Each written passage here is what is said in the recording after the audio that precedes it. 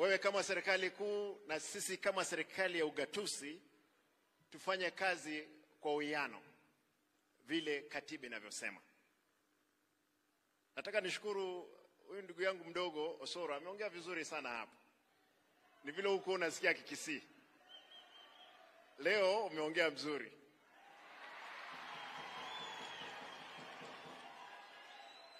Unajua na kuanga mchokozi kidogo, lakini ni kijana mzuri. Nataka niseme haya. Bwana Rais, umesikia kelele nyingi sana hapa Kisii. Na kelele hiyo imekuwa, Simba hajafanya kazi, hakuna barabara, hakuna mijengo. Mheshimiwa Rais, nataka nikueleze leo, nilipoingia ofisini nilipata classrooms za ECD ambazo zilikuwa zimejengwa ni 81 kwa miaka 10. Mwaka mmoja ambao nimekaa ofisini, Mheshimiwa Rais, nimefanya madarasa 128. 128 classrooms. Mheshimiwa Rais, barabara tunatengeneza hapa ni za mchanga.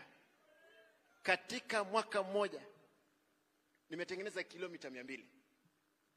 Shida imekuwa, na hii lazima niiseme, shida imekuwa kwamba kuna watu walikuwa wanaamini project za Hewa. Watu wanasema kuna barabara inaitwa Simba Ruto Road ama Ruto Simba Road. Ukienda kuitafuta Kenya hii hakuna. Mheshimiwa, kuna barabara mimi siwezi jenga, na nimesema kuna barabara siwezi jenga na kuna classroom siwezi jenga. Barabara ambazo zinajengwa kwa matumbo ya watu siwezi jenga Liwe Liwalo. Ile kelele iko ni watu wanataka niwatengenezee classroom kwa darasa kwa matumbo yao. Nashindwa, watoto watasomaje kwa tumbo za hao watu? Hawawezi soma.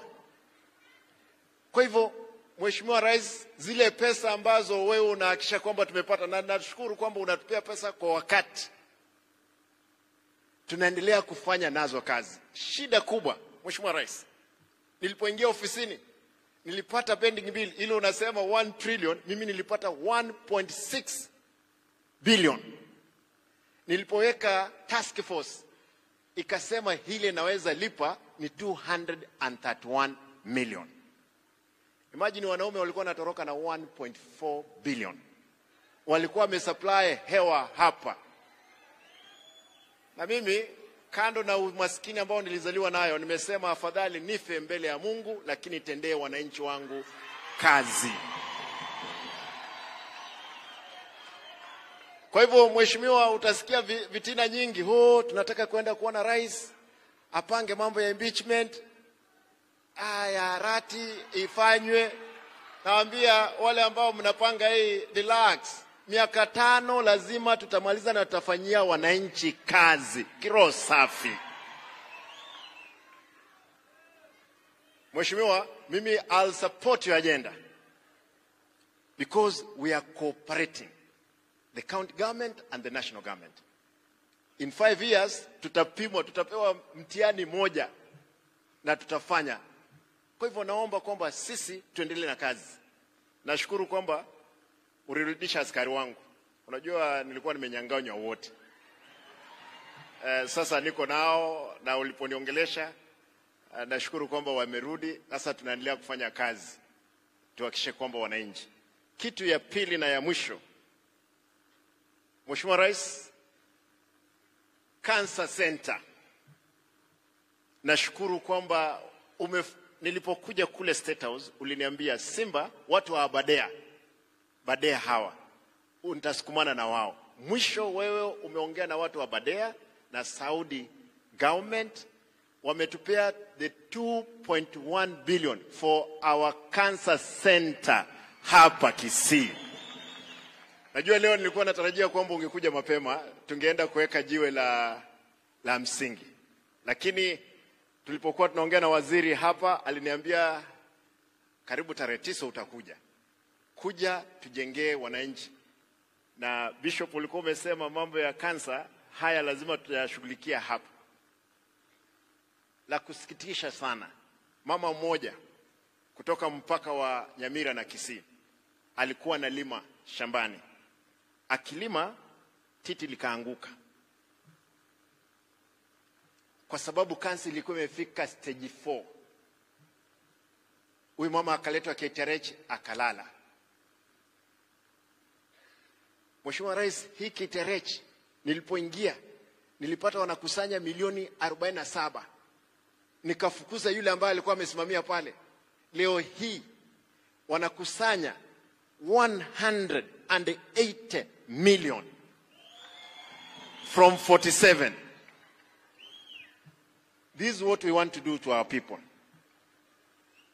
Mheshimiwa Rais, hawa wangwana, kuna wangwana hapa wa bodaboda. Umesikia fujo nyingi sana juu ya bodaboda. Nataka niseme bila kusita. Nilikuja State House, Mheshimiwa Rais, nikakwambia natengeneza kikundi cha wana bodaboda. Ukaniuliza, Simba, unataka pesa ngapi? Nikupea milioni 1. Nikakwambia hapana, wewe ni rais, tafadhali ongezea mimi kitu. You gave me 2 million. Nikaongezea 3 million. Hawa wangwana wakusanya 2 million. Ziko kwa benki. Kwa sababu tulipoweka kwa bank, vita ilianza mara moja. Mgawanyiko mkubwa. Wewe uliniambia watu wa bodaboda ni watu wako. Na mimi nilisimama kuhakikisha kwamba hawa watu tumewasaidia. Hakuna kitengo cha maana kabisa ambazo tutajenga kama hawa wana bodaboda na wakina mama mboga. Naomba tafadhali, vitengo vya usalama tuhakikishe kwamba tusigawanyishe wananchi wetu. Vitengo vya usalama hapa Kisii, mimi naomba, askari wanafanya kazi nzuri, wamekamata wale ambao wanaua watu na wanafanya kazi nzuri, lakini naomba Mheshimiwa Rais, you give instructions, let police be impartial on how they are executing their duties. Mwisho, nataka niseme hili, na hili ndio la mwisho. Najua Mheshimiwa Rais, wewe ni kiongozi wa Kenya kwanza. Na ulitushinda kura, ni ukweli. You defeated us. Kivyo vyote vile, wewe ni rais, and we will work with you.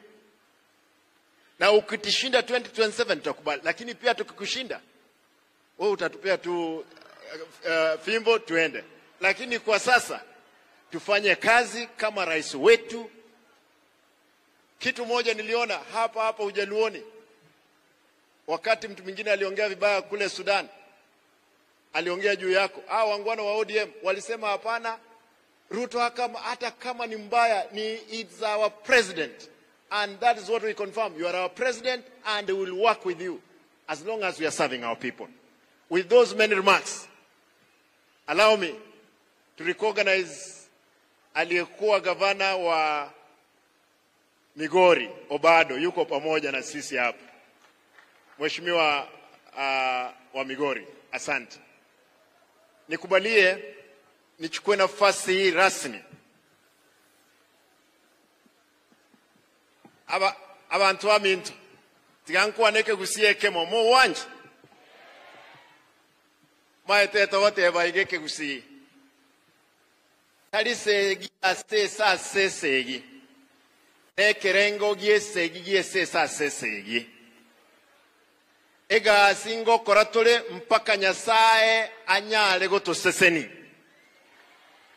With those many remarks, Your Excellency, allow me to welcome the Deputy President of the Republic of Kenya, Mheshimiwa Rigi G. Mheshimiwa Rigi G. Tulikuwa na yeye bunge, lakini Mungu akabariki yeye. Sasa he is the Deputy President. Unajua ya Mungu ni mengi. Mheshimiwa, karibu. Asante. Karibu, tunamkaribisha Deputy President wa Republic of Kenya na makofi. Tumkaribisha na nduru.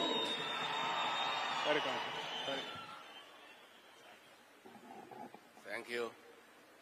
Baba wetu Askofu, Right Reverend Mairura, Reverend Fathers, kiongozi wetu rais wa Jamhuri ya Kenya, magavana wetu,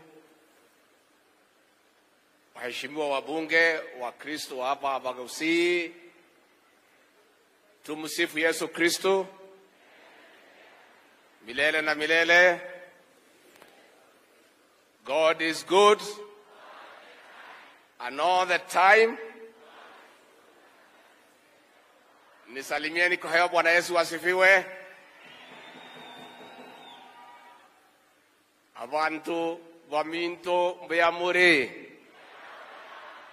Beamure na inde. Asanteni sana. Baba wetu askofu, tumeshukuru sana. Tunataka kuomba msamaha.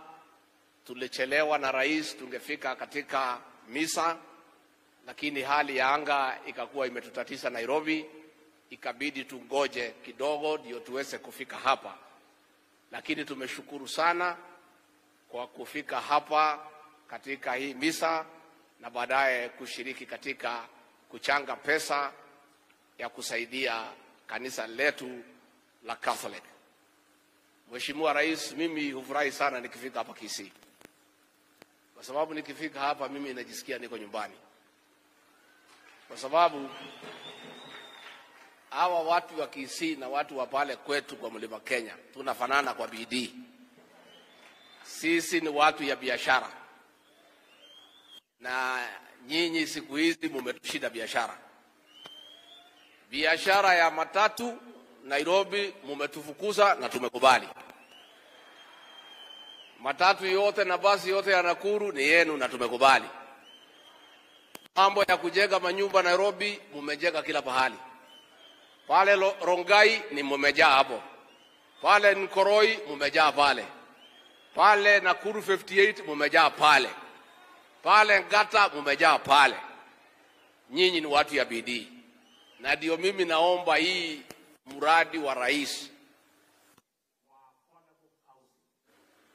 nyinyi watu ya Bagusi community muichukue mkimbie nayo, kwa sababu nyinyi ni watu ya kujenga, si watu ya kubomoa. Na kwa hivyo tunaomba viongozi wetu wote katika Nyamira na Kisii, this affordable housing program is good for the Bagusi people because hawa ni watu ya kujenga. Muunge hiyo muradi mkono. Ndio hawa wachukue contract, waweke mafundi, wanunue manyumba, muendelee kuwa kila pahali katika Jamhuri ya Kenya. Sisi tumefika hapa kwa sababu baba askofu ametualika na tumekuja kusaidiana na nyinyi. Na mimi nimefurahi sana vile mumeongea hapa leo. Bwana Gavana umeongea mzuri. Kibagedi umeongea mzuri. Yangu tu ni kuomba vile mnaongea rais akiwa hapa, hata akitoka muendelee kusungumuza the same way. Let's be consistent. Kama tumemtabua rais wa Jamhuri ya Kenya ni William Ruto vile mmesema hapa, hata siku baba anakuja murudie ya kwamba William Ruto ndio rais wa Jamhuri ya Kenya. So that we are consistent, because it's good to be consistent. Mimi huyu senator wenu ni rafiki yangu sana, Onyonka, na babake alikuwa rafiki yangu. Tulikuwa na yeye bunge na tulikuwa tunaenda na yeye debate pale kwa KTN.